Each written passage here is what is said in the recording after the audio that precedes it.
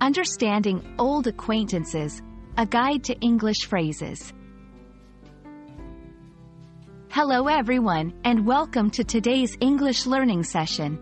Today, we're diving into the fascinating world of English phrases, specifically the term old acquaintances. Understanding such phrases is crucial as they enrich your language skills and help you grasp the nuances of English. So, let's get started and explore what old acquaintances really means. Old acquaintances refers to people one has known for a long time but not in close friendship. The key here is the blend of familiarity and distance. These are individuals you may have interacted with in the past, like schoolmates or former colleagues, but with whom you haven't developed a deep, personal relationship. How and when do we use this phrase? Old acquaintances is often used in conversations to refer to people from one's past, especially when recounting old times or memories. For example, at the reunion, I ran into several old acquaintances from high school. I received a holiday card from an old acquaintance I met during my first job.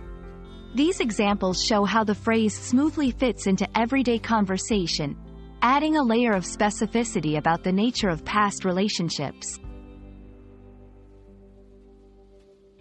It's important to distinguish old acquaintances from similar phrases like old friends or long-lost friends. While old friends implies a lasting, close friendship, old acquaintances lacks this depth of personal connection. Understanding these subtle differences is key to mastering English nuances.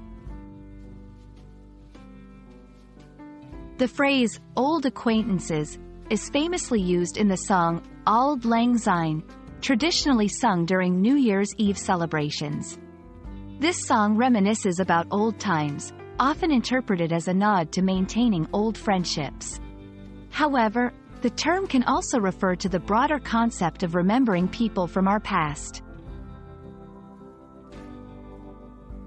And that wraps up our exploration of old acquaintances.